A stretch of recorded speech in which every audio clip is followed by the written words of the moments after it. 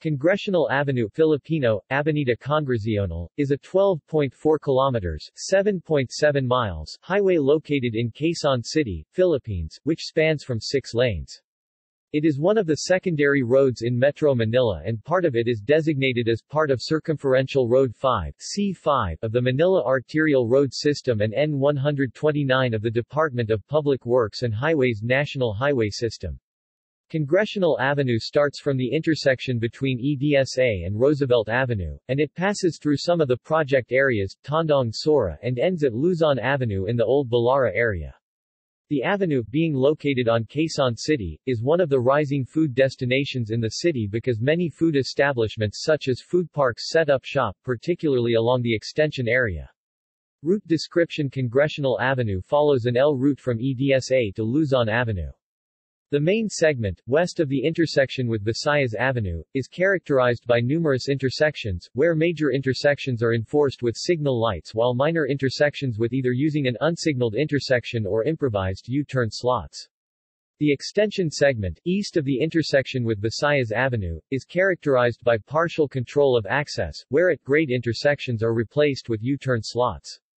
Extension to Luzon Avenue: in the early 2010s decade, the avenue was envisioned to be extended into Luzon Avenue to complement the completion of the Circumferential Road 5, which includes the widening of the C.P. Garcia, Katipunan, and Luzon Avenues as well as the extension of the Congressional Avenue and the construction of the C.P. Garcia-Luzon flyover, which aims to divert C5 as well as traffic from the narrow Tandang Sora Avenue in going to the project areas as well as Mindanao Avenue towards the C5 segment of NLEX.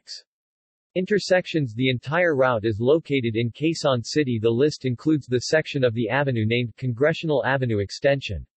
Kilometers are measured from Rizal Park, the kilometer zero. Notable landmarks, commercial establishments and residential subdivisions have been built along the avenue. Shopping centers: there are a few shopping centers along the avenue. The first mall to open along the avenue is the Cherry Foodorama, which services people along the Congressional, Diliman and project areas. There is also another serving the same area which is named Circle C Square. The Muñoz Market and the S&R Shopping Center caters the project areas, while Waltermart North EDSA and Jackman Plaza Muñoz are in close proximity of the EDSA terminus of the avenue. Other buildings and structures: there are many food parks and restaurants located along the avenue such as Grubhub and Pitstop. See also: Epifanio de los Santos Avenue.